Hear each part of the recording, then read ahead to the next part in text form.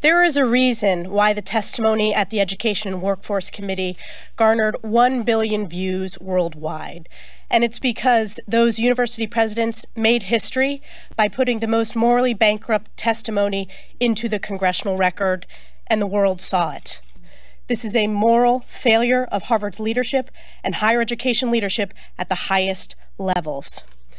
And the only change they have made to their code of conduct, where they failed to condemn calls for genocide of the Jewish people, the only update to the code of conduct is to allow a plagiarist as the president of Harvard.